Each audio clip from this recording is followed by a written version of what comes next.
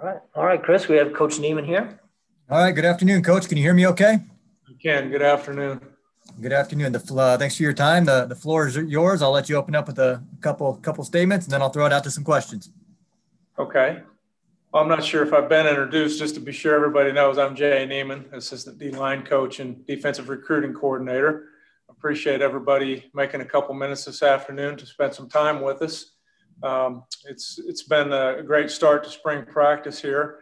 As most of you know, or all of you probably know, we didn't get this opportunity a year ago. So to be able to get out there on the field and do what we love to do with these guys has been great.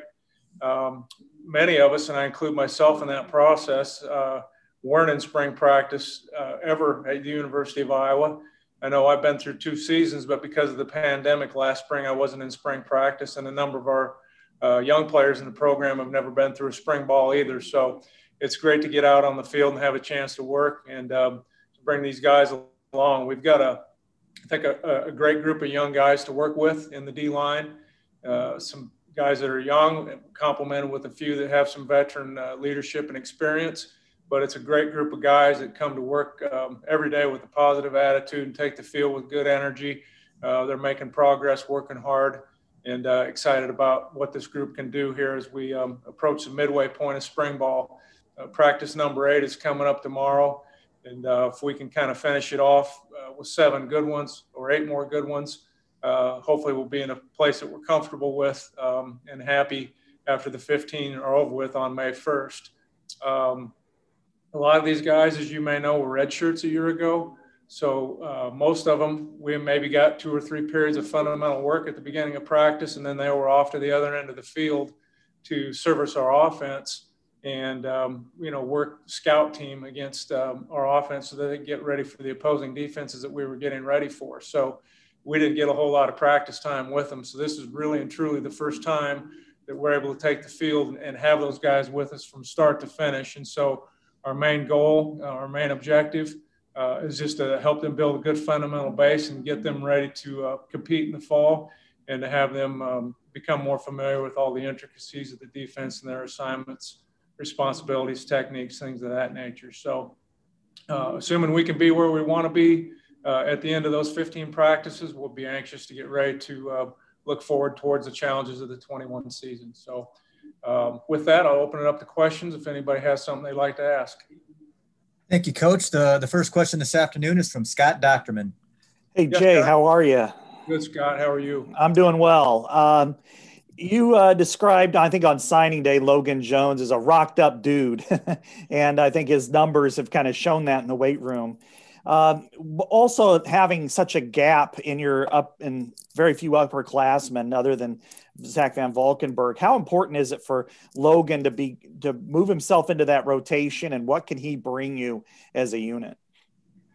Well, yes, it's important for him to try to make a push to, improve throughout spring football and get himself in a position where he has a chance to, contribute on fall Saturday afternoons for us. There's no doubt.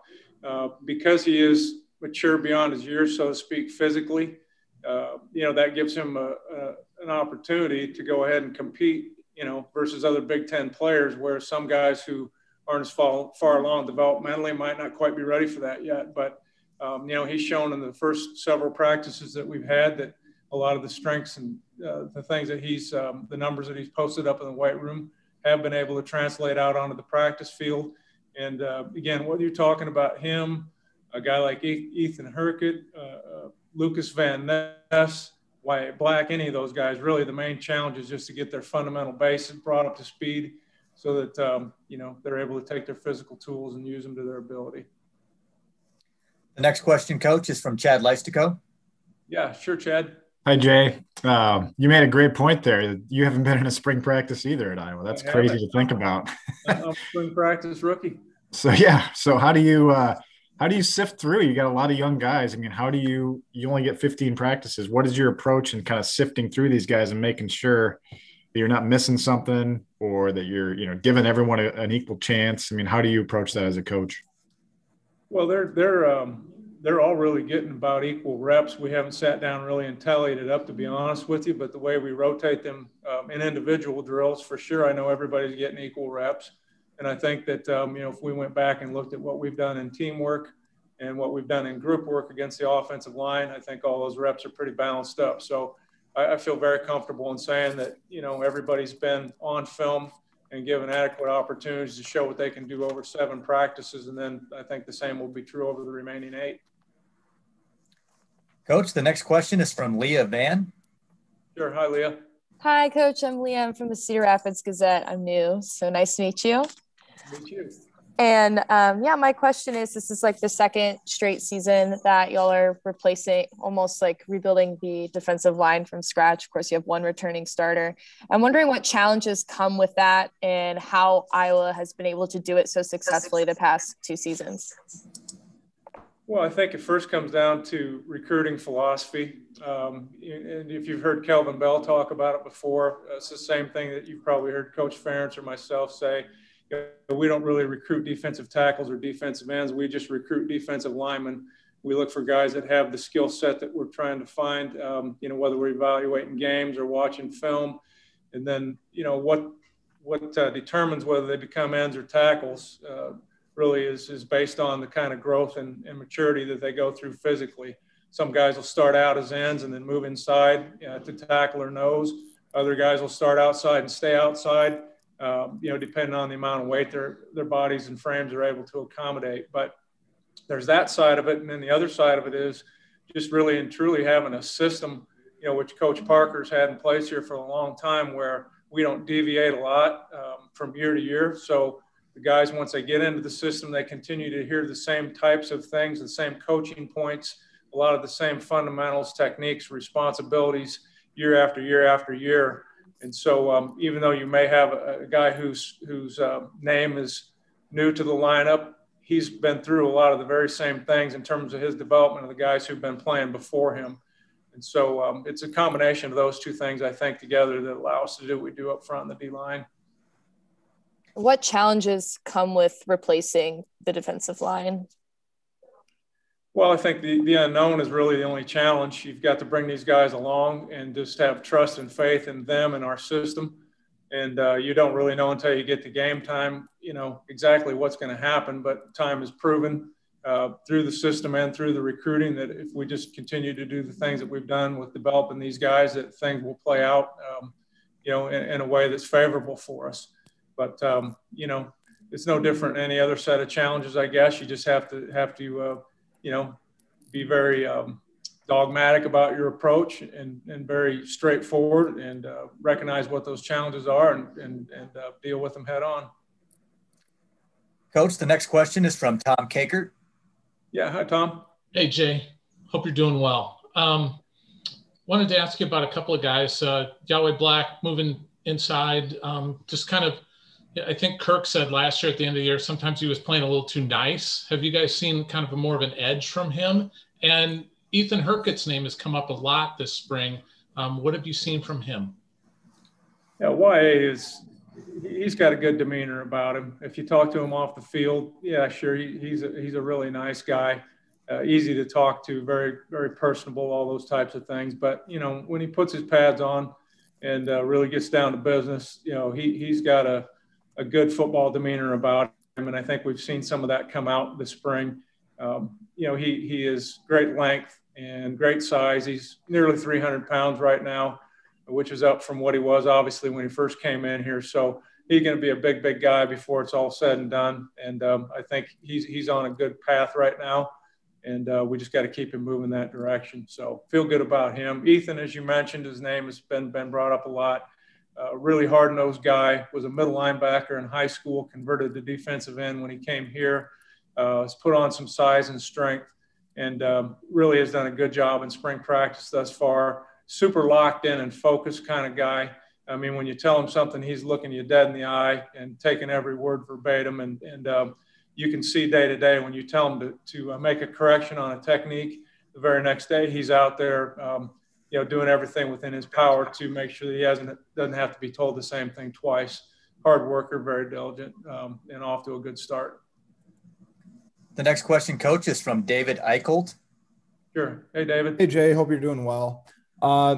John Wagner, kind of an interesting story, cracked the two deep, started out as an edge guy, then moved inside, and you guys have moved him back to the outside. What kind of went into the decision to move him to the outside? What have you seen from him this spring, and how much are you going to rely on him to kind of elevate his game as you guys get closer to the season?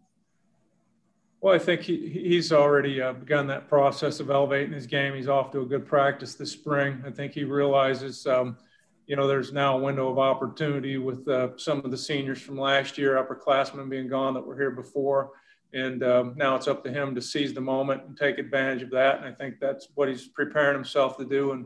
And we'll be ready to go, when we get to the season to take advantage of that opportunity. But he's a versatile guy. He's got the length and enough mobility to play outside, but he's also got enough size and strength to play inside. So, while most of his reps have been on the edge at end so far this spring, particularly in passing situations on third down and whatnot, I think there's still the potential for him to play inside if we need him to do that.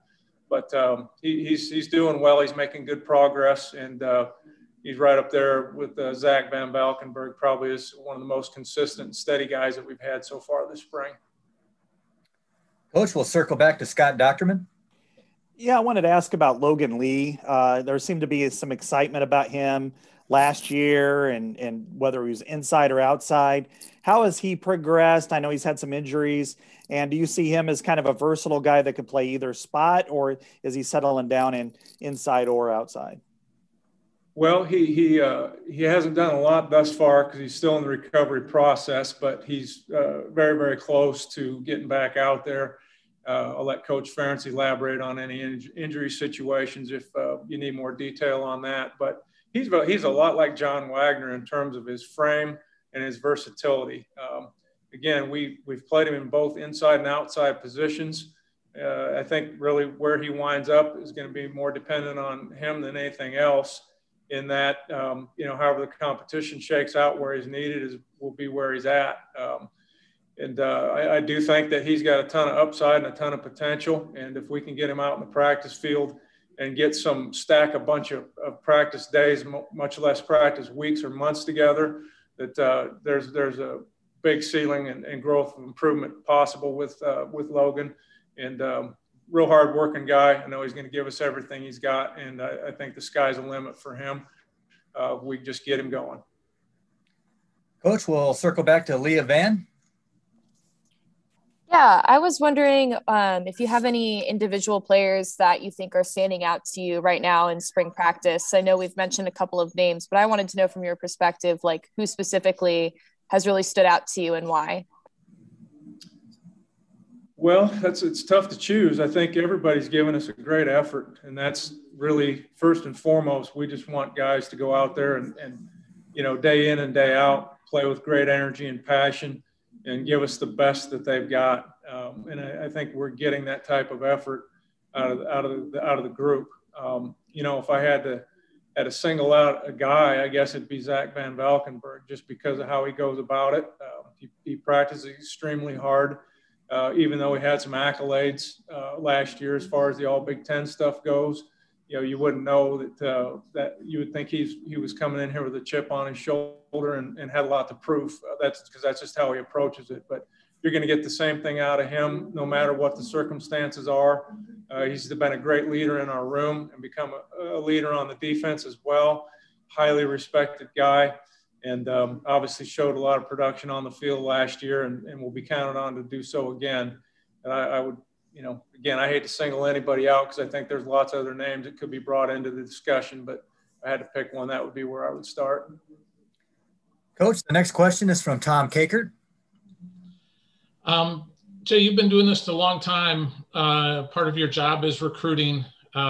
This past year has been pretty challenging.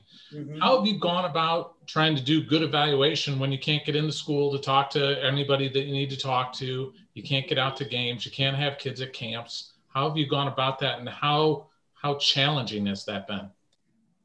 Well, it's challenging, I guess, for everybody. And that's, if there is a saving grace in the whole process, that everybody's in the same boat as far as that goes, not only within the conference, but nationwide. Not to have the opportunity to have some of these guys through your camps in June not to be able to go out and watch them play in their games on Friday night. You're really hamstrung with and limited to just really doing a lot of work on huddle and watching their game tapes and highlights, and then trying to get a hold of anybody and everybody that has valuable insight as to what you're trying to find out about the particular recruit, whoever it might be. But all you can do is what you can do and play by the rules and make the most of the situation with the information that you have at hand.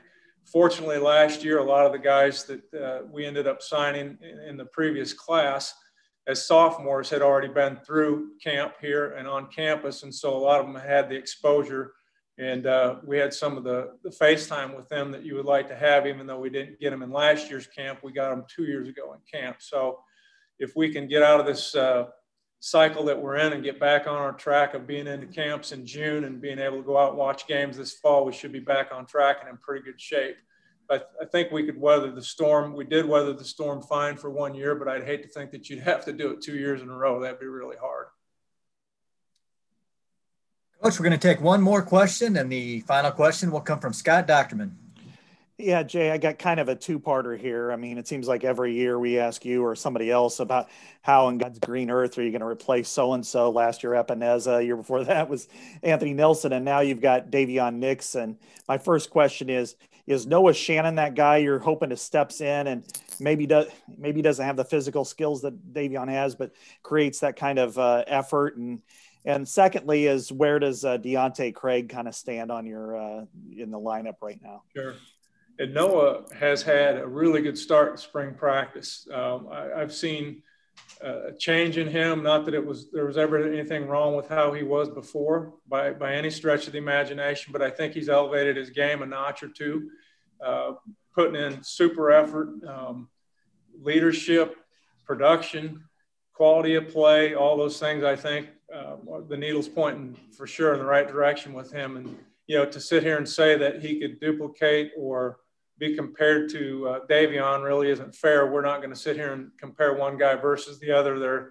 Everything's different about them, from size to skill set to whatever. But from within, Noah's frame and his capabilities and his talents and all those things, I think he's maximizing everything he's got and is really on a good path right now. And we're happy with the progress that he's making. He's doing a really nice job. Deontay Craig has been playing in the whole time, and I don't see that changing unless injuries or something like that would force us to consider something else. But he is doing a really nice job as well. Again, I mentioned from the beginning that what we're trying to do with all these young guys is really build a good fundamental base and a foundation for them to work off of. Deontay's doing a good job. He's got some real knack in rushing the passer and is doing a good job with that. And, we got to bring along the run defense fundamentals right with that. And, he's making good progress in that area too. But like Ethan Hurkett, he put on some good weight in the offseason, is stronger, he's bigger, he's a little more physical. And we just need to keep him on that continuum of growth and pointing that needle in a positive direction, which is he's had really 7 good practices and hopefully 8 more to go. All right, Coach. Welcome. Thank you. Spring Ball. Thanks for sharing your time today. Thank you, guys. I appreciate your coverage. Have a good afternoon. Thank you very much. As Coach Neiman slides out, wide receivers coach Kelton Copeland is set to join us. Good afternoon, Coach. Hello. Good to see you guys. Even though it's virtual, it's still good to see everybody and lady. We thank you for giving us your time this afternoon. I'll give you a chance here to throw out a couple of opening statements, and then I'll throw it out to questions for you. Yes, sir. Thank you, Chris. Just want to start things off. We just finished up practice 7 yesterday.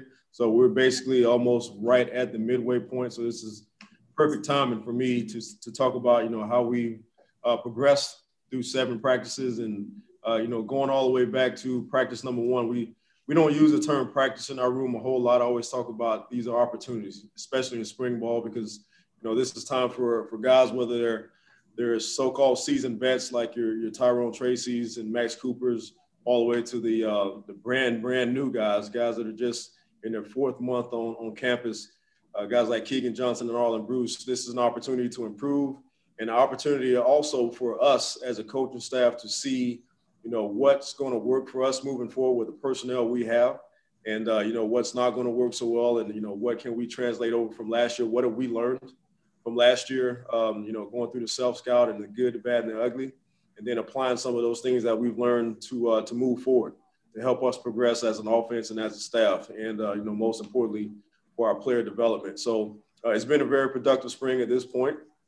I've seen on social media some of the trending things about some of the guys in our room, starting off with Tyrone Tracy. He's done an excellent job, not a good job, an excellent job of being an upstanding citizen, number one, and being a leader that's going to hold his teammates accountable and set standards. And he set some pretty high standards and goals for not only himself, but for the room as well. So I commend him on that. And he's done an excellent job in that regard. And then, talking about some of the other guys that are pretty common names around here.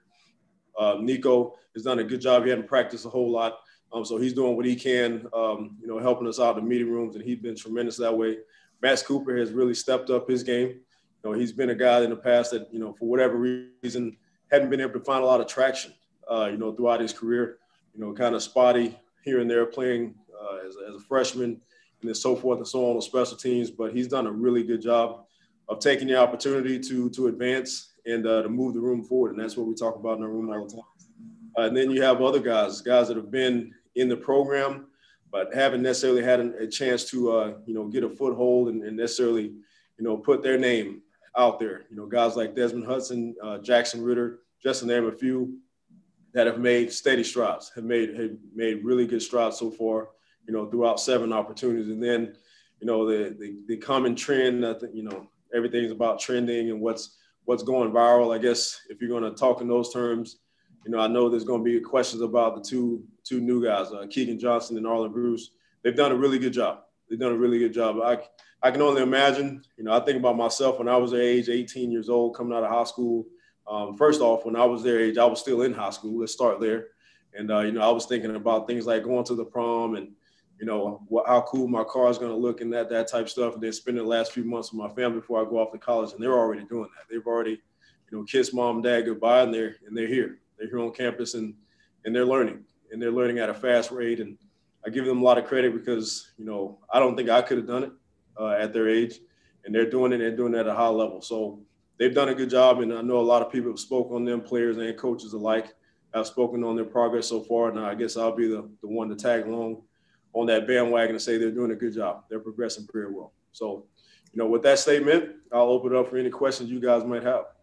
All right. We do have some hands up for you, Coach. And the first question this afternoon is from David Eicholt. Hey, Kelton, how are you? I'm great, David. How are you? Good, man. Thanks for taking the time. Tyrone Tracy, I think 2 years ago, you called him phenomenal, and he was blowing up your phone in this first fall camp, asking you all these questions about learning 3 different positions. And he talked a little bit yesterday about going through a little bit of a rut last year where he's called himself slipping. He said that he had to do a lot of self-talk. I guess, how would you describe Tyrone's mental growth as far as just being a leader on this team and him basically now stepping into that phase in his career where he's kind of the face of the new wave of Iowa wide receivers? Yeah, I'll start off with saying he's been exceptional. First off, you said 3 positions. I'll correct you on that. It's 4, actually 4. He's the only guy to date that can play any of the 4 spots, being our Z, X, Y, or F positions in our offense, how we label them. So that in itself is saying a lot. And he's been doing that now for 2 seasons, 2 full years. So that said in itself says a lot about not only his eagerness to learn, not only his athletic ability, which we've all seen on display multiple times by now, but most importantly, his football IQ and his willingness and wanting to take charge, right? Any way that he can get on the field, coming from, his first year on campus to now him being, somewhat of a vet, he's just always looking for the next challenge. And I've told stories in the past to you guys, in these press conferences about him wearing me out in the recruiting process. And then we first got on campus about, Coach, what else can I do to earn a role? And a lot of guys talk about that. I will say that a lot of guys say that, and it sounds good, and it gets coaches fired up and excited about him. But I'm telling you what, this Tyrone Tracy now, he is a man of his word. I mean, he doesn't just talk the talk, he walks the walk. In any capacity that I have challenged him in, he has not only met the challenge, but he has exceeded it.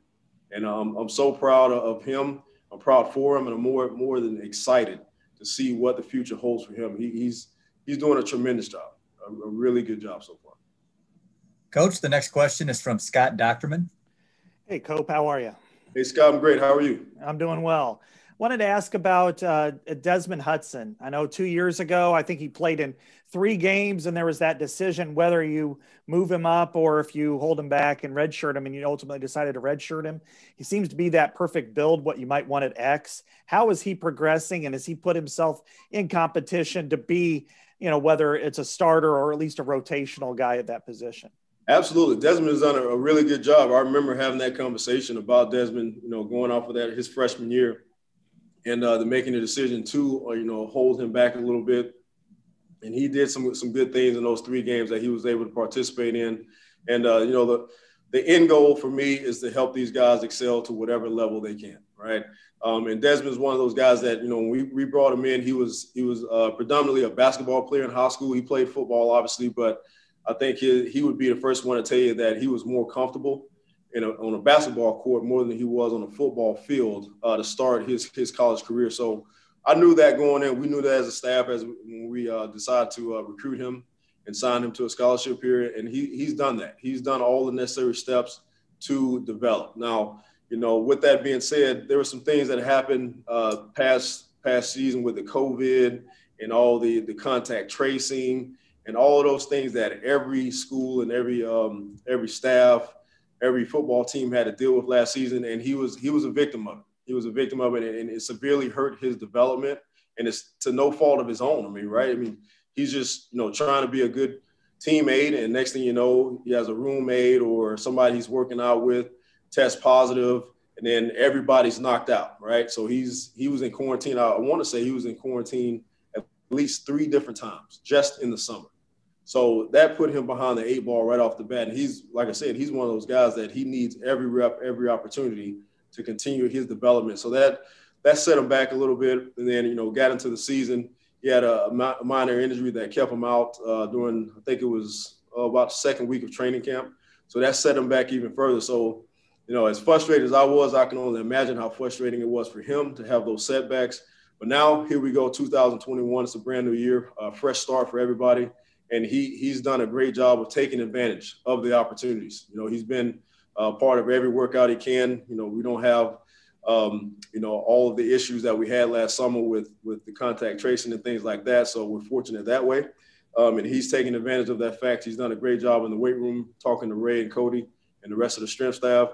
Every day he's making strides on the football field. So you're right, Scott. He's a young man that we need to continue to develop. He fits the mold physically. If you look at his hands, I've been told I have big hands. I feel like his hands are twice as big as mine. So he's got all the tools. He's 6'3.5", 6'4", whatever he is. He weighs the white rate, and he just needs to continue to develop, some of those intangible small details with route running and understanding the game of football. But he's on the right track.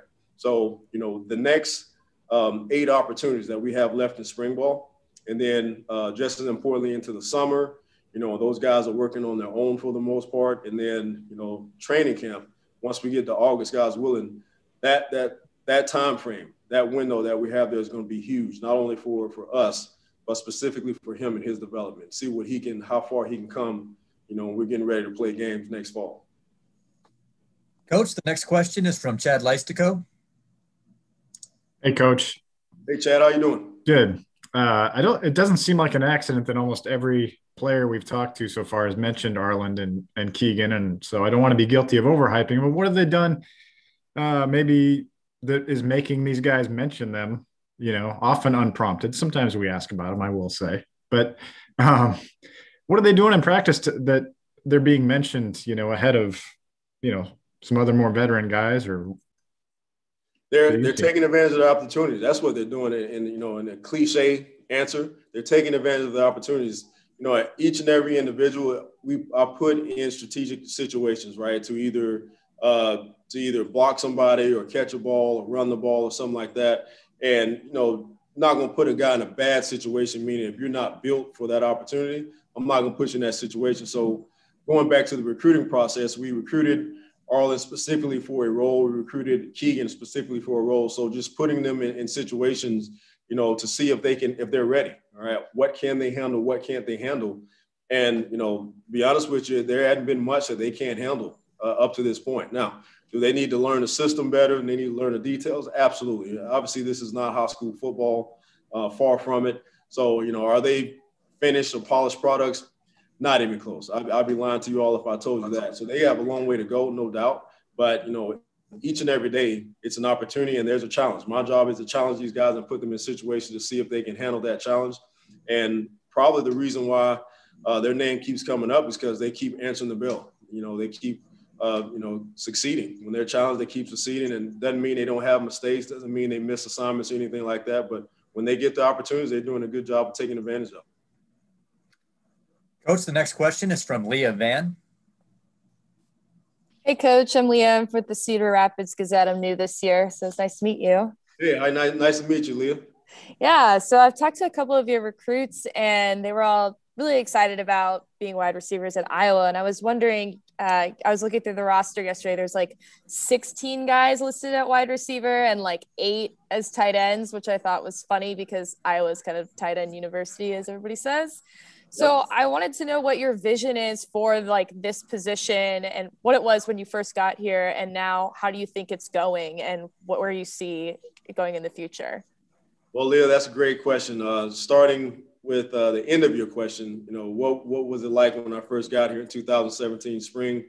It feels like that was 10 years ago. Man, I got to tell you, it feels like, I don't know if that's a good thing or a bad thing that these guys have made me feel like I'm old, but man, it feels like that was 10 years ago. It wasn't in the best shape. And I remember some of those press conferences, some of those questions about, how are you guys going to be back in 2017 and a lot of unanswered questions out there. And it was just, it's still the same today. Same way I answered those questions back then, it's still the same today. It's about taking advantage of opportunities. And, it's one step at a time. One of my mentors always says, how do you eat an elephant? Well, you can't eat it all at one time. You eat it one bite at a time. So it's one day at a time. All right. If you're going to make strides and you're going to do something impactful in life, then you just got to take it one step at a time. And that's been our approach. And that's how we talk about it in our room. It's not, the big scrimmage day. It's not Tuesday practice. It's opportunity number 6. It's opportunity number 7. And, God's willing, we'll have opportunity number 8 tomorrow morning at about, 7:30, 8 o'clock. So that's what it's about. And, to answer your question about the numbers and all that stuff, we've been fortunate. We have a great staff here. We have a great staff, particularly our recruiting staff, Tyler Barnes, Scott Southmay. They do an excellent job, not a good job. They do an excellent job of giving us information, going out and, anything that we need as far as finding out guys' GPAs or maybe somebody that I missed in my area or receiver that may be under the radar. Those guys do an excellent job of getting us that information and getting us in the loop on those type things. And the numbers, I would say, reflect that in our room specifically, because we have some options now, and it is a competition. I feel really good about the guys in our room, and I coach my guys like literally they're my guys, right? I feel like they're my little brothers. I'm getting almost to the age now where I can't call them my little brothers anymore, but I still think of them my little brothers, and that's how we do business in our room. But with all that being said, it is a competition, and this is a business, right? And we're judged on wins and losses, right? Production. So potential is one thing. We have a lot of potential in our room, but ultimately it comes down to production. And the guys that produce and show that they can produce on a regular basis, on a consistent basis, those are guys that will have an opportunity to produce on Saturdays. And that's what it comes down to. Coach, we'll take time for 2 more questions. The first one is from Tom Kakert. Hey, Kelton. Hope you're doing well. I'm doing great. Wanted to ask you, last year the run game had more explosive runs, and part of that was the blocking that the receivers did, particularly Brandon Smith was very good in that area.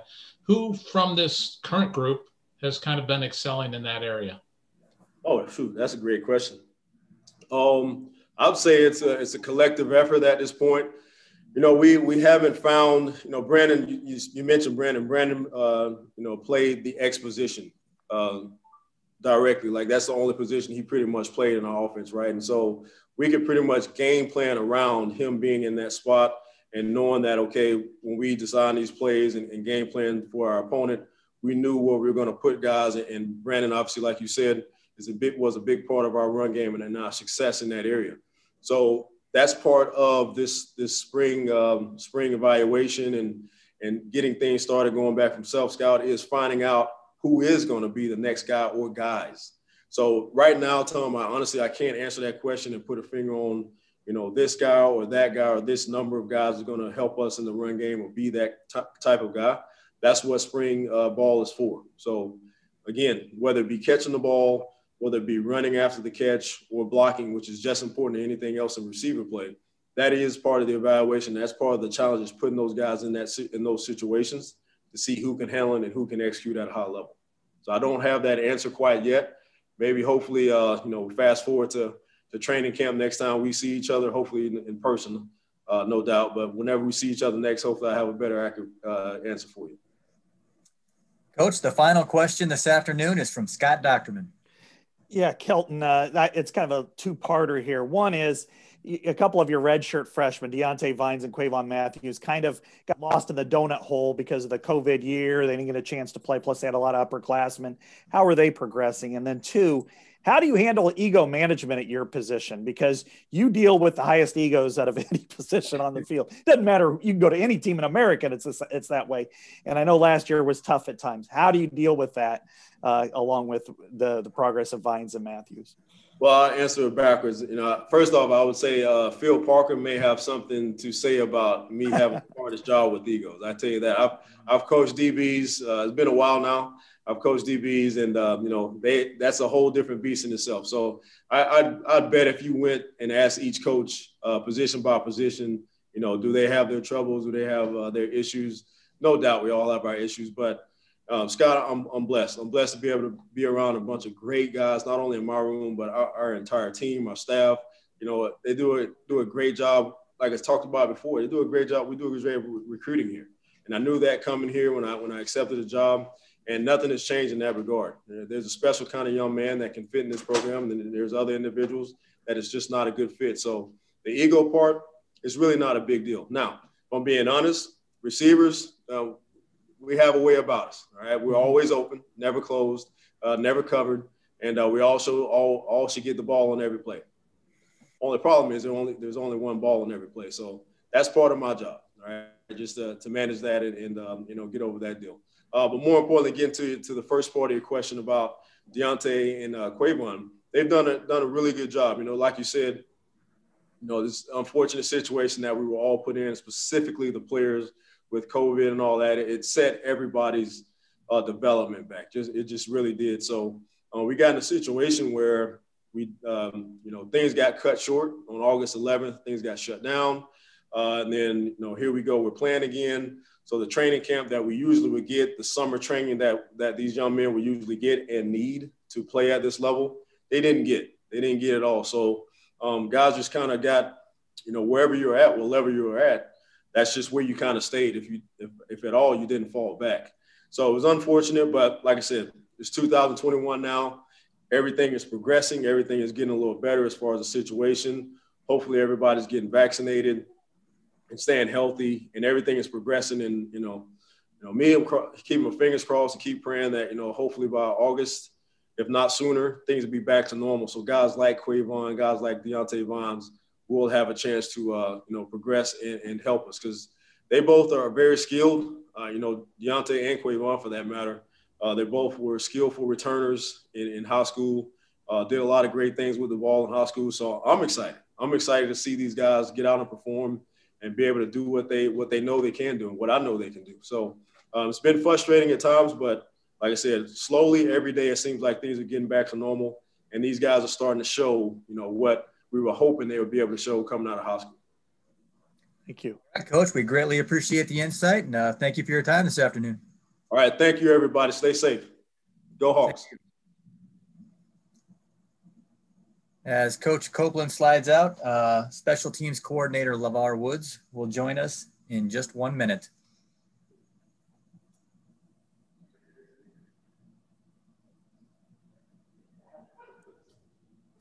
Probably don't need to remind everybody, but I will, that Fran McCaffrey has a scheduled Zoom at 1:30.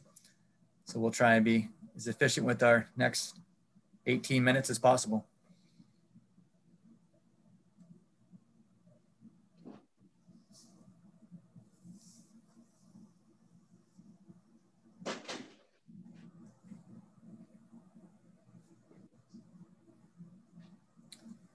Special teams coordinator LeVar Woods, can you hear me okay?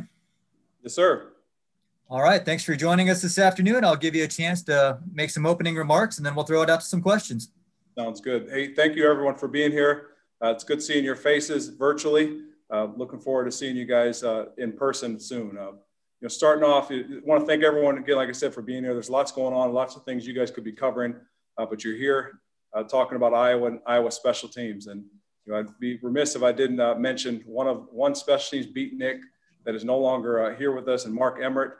He's moved on, pursuing other endeavors, but just grateful for him covering special teams, his interest in special teams, and he's on to different things at the Press Citizen. But always appreciate him and covering Iowa special teams. And I have not forgotten. If he ever sees it, I have not forgotten. I promised him a position meeting access someday, whenever that day comes back. Hopefully, we'll get a chance to do that. But want to thank Mark for all that, and thank you guys for being here.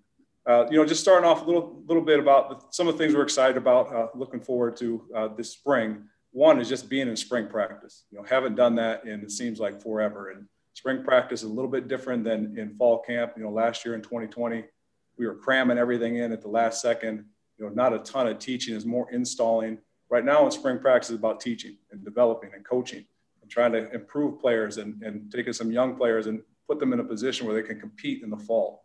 And so just thankful for that opportunity, able to do that right now. And I'm excited about that, excited about the way everyone's been working.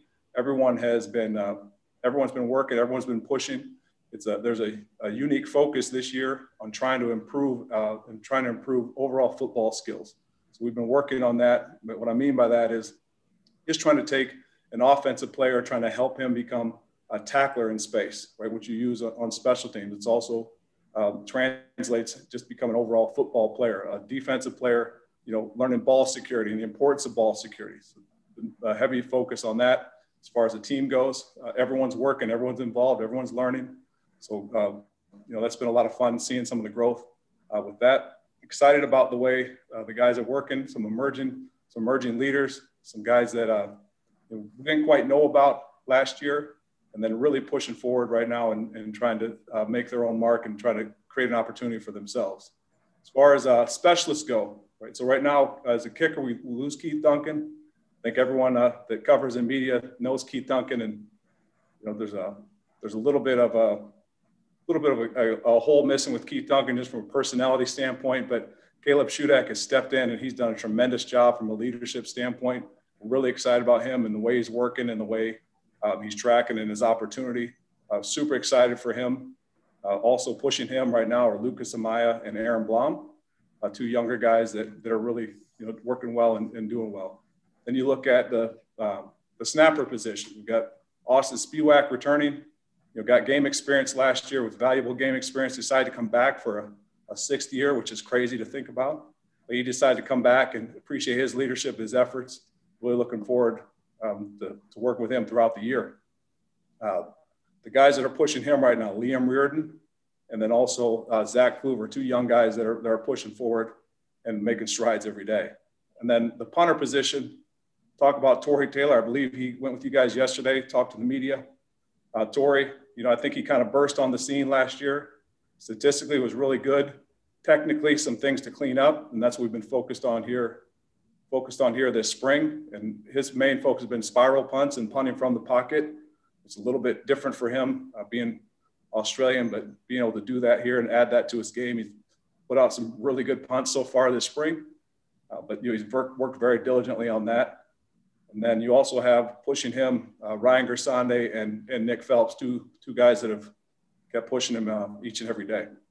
So that's the specialist position. The returner position, real quickly, we lose Amir Smith-Marset, the kick returner, which is a big void to fill. But we got a lot of candidates that we feel good about. We got a deep pool of candidates, some younger guys, some unheralded guys that we feel good about. Also some talented ball carriers, and Tyrone Tracy, Goodson, Charlie Jones, Reganey, Cooper, guys that we feel like can add to that mix. Also, Arlen Bruce and Keegan Johnson, some younger guys that really should be in high school right now, but they've done a really good job so far. They've been here. And then the punt returner position, I worked heavily on that so far in spring. Charlie's got a pretty good lead on that, but still, working hard, looking at Tyrone Tracy, who I think he can go back there and do that. Reganey and then Cooper as well, they have game experience. So, feel good about the guys where they're at. I feel like we are a little bit deeper maybe at overall special teams, and that's a credit to the guys and how they've been working and how they've been pushing. But with that, I'll take any questions you guys may have. All right, Coach. Mark Emmert is not here, but there are a lot of people in the chat ready to talk special teams. And the first question is from Chad Leistico. Hi, LeVar. I've got two questions. One's from Keith Duncan. He wants to know why you never ran a fake with the most athletic kicker in Iowa history. And then my question is, Caleb Shudak, was it much of a recruiting pitch to bring him back for the sixth year, or what is kind of his motivation as you see it to kind of be, hopefully for him, the guy in that battle this year? Thanks. First and foremost, the most athletic kicker in Iowa history is probably going to get a run of fake this year with Caleb Shudak. So, we spared Keith Duncan that embarrassment last 2 years. But with Caleb, I don't think it's much of a recruiting pitch. I think Caleb knows who he is and what he wants to do, what he wants to accomplish. And I think it was very important for him to come back and finish with his classmates, finish with his teammates, and then, have this opportunity. And I'm really looking forward to it. He's done a tremendous job from a leadership standpoint, development standpoint. As you guys, I tell a lot of people that, he's a really, really good kicker, and we've had two very good kickers here. People just don't know Caleb as well, and they're going to get to see him here this spring and next fall. So I'm excited for him. The next question, Coach, is from Rick Brown. How you doing, Rick?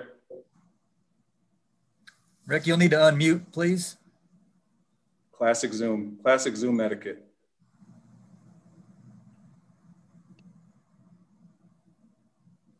Rick, you had it, and then you muted yourself again. So you'll need to unmute one more. There you go. Okay now. Am I okay now? You're good. All right. Sorry. I'm wondering how it's possible it's your 14th year at Iowa already, but I wanted to ask you, what has it been like? How has Coach Ferentz been different as your coach versus your boss? And then touch on the fact that there are 4 alums on the staff now. That must be a testimony to him that people want to get back to the program. Yeah, it's very interesting you say that. It kind of hit me the other day when someone asked me, well, how long have you been in Iowa? And I started doing the math. Like, man, it's 14 years. That's crazy. However, Coach Ferentz is awesome. And I tell people this a lot, that Coach Ferentz, the day I met him back in November, I think it was November, December 1998, back when I was young, I had curly hair. We sat in a different building. Coach Ferentz didn't have gray hair. But he's very much the same guy, very much the same message. He's very consistent. And, those are things that I think guys that come back and they listen to him speak, it all resonates with them because he's very consistent in those messages, the things that he believes in, developing people, working to be your best, preparing to be your best. Those are the things that are consistent from back in 1998 until now. And the guys you mentioned are 4 former players on the staff. I think that's a tribute not only to this state, this program, but also Coach Ferentz. And this is a home for all of us. This is a place we feel strongly and believe in, myself included. And it's a lot of fun when you get to work with a teammate like Liddell Betts, who I was on campus 4 years with, and Coach Bell 1 year, and then Brian I missed by a year, but certainly knew him as a young man, as a child. But it's a lot of fun working with these guys, and it's just fun. Every day coming to work, telling a couple old stories every once in a while and reminding kids what it used to be like, and just going to work every day. The next question, Coach, is from Tyler Devine. LeVar, I don't know exactly how you would go about knowing this, but I would have to imagine that Tory Taylor is the first player to be named first team All Big Ten in his first season ever playing football. And what does that say just about him? Yeah, that's a really good statistic. I'm sure Tyler Kluver or someone will look that up for us and figure that out if he's the first ever. But I think it says a lot about him. Tory's made incredible sacrifices, incredible personal sacrifices to be here. I'm sure he shared some of them, but just a little bit. He quarantined for 3 weeks over in Australia, left his family, kind of unknown when the season was going to start, left his family, quarantined for 3 weeks, in an Australian hotel before he could come across the ocean to America. Gets to America, has to quarantine for 2 more weeks in a hotel in Iowa City before he can even meet his teammates. That says a lot about him and a lot about the sacrifice he's gone through and his family have gone through to be in the position just to come out on the field. And I still remember he and I were laughing last week about the first time he saw an American football field. We walk out and see him, and he's just looking around and trying to look at the yard marks, the hashes, trying to figure it all out because it doesn't quite equate to an Australian football field. But just seeing him work that first time, the wonder in his eyes and just the excitement in his eyes, and then he rips off the first ball. He goes and hits an end-over-end punt that bounces out of bounds at the 2-yard line. Then he hits another one that bounces out at the 1-yard line. Then he hits one at the 5, which he considered a miss hit, and it bounces up and settles down at the 1-yard line. And Marty Hopkins, who's no longer on our staff, but was with me, and we were out there just looking at each other. And Tori's like, "Coach, is this good? Is this what you want?" And we just looked at each other and just started laughing. But I think, like I said, I think it speaks volumes to him and also his teammates. He's brought a different energy here, and guys love playing with Tori and love trying to cover for him too. So it's been a lot of fun. The next question, Coach, is from Leah Van. Hi, Coach. I'm Leah. I'm new to the beat. Nice to meet you. So I was going to ask about Caleb Shudak. I know you spoke a little bit about him, but it seems like he's kind of been waiting patiently for his turn to take on the starting kicker position. And I just wanted to know what your conversation with him was like when he was probably debating on whether or not to use that extra year of eligibility to come back. And what does it say about his character that he's stuck around for so long and to finally take on this position? First off, when you say the word character, I think of Caleb Shudak, and a guy that, like I said, has worked very hard. He's bided his time, and it's his time to go. It's his opportunity now. And, kind of the conversations he and I had without getting too personal, I told him I would cry literal tears if he left, because that's how much I feel about Caleb and how much I feel strongly about him as a person and a member of this team. And, it was unfortunate at the time he just wasn't getting the opportunity. He's going to have all the opportunities now that are out there in front of him. And, I don't know how difficult it was a decision for him. It was easy for us we want to keep Caleb here as long as we can. If it's another year, we'll take him another year if he wants to be here. But he's just a great teammate, great team member, and expecting to be a huge contributor to our football team this year. The next question, Coach, is from Tom Kakert. Hey, LeVar. Hope you're doing well. Kind of a twofold question. One, Terry Roberts has really embraced that role on special teams. There are other guys that are emerging in kind of that similar role. And also, which one of the Kluver brothers is more athletic? I feel like this is stacked against me right now with the Kluver brothers. But talk about Terry Roberts very quickly. I mean, some of the things I've seen in Terry, the growth and maturity I've seen in him over the last 6 months, it's out of this world. And the other day he's out there coaching, gave him a break on some reps, and he's out there coaching, and he looks and sounds like a football coach, like talking to the younger guys, some of the freshmen, and some of the things we're doing as a gunner. It was just awesome to see him, and he's just taken a huge jump maturity-wise, and really looking forward to seeing him continue to grow. Some of the other guys that are in that mix, right? Some guys that I would call core special teams players that have really stepped up. A young man named Kyler Fisher out of Southeast Valley. He really kind of came in the middle of the year last year and really did a good job. And we added some more roles for him. He's done a great job.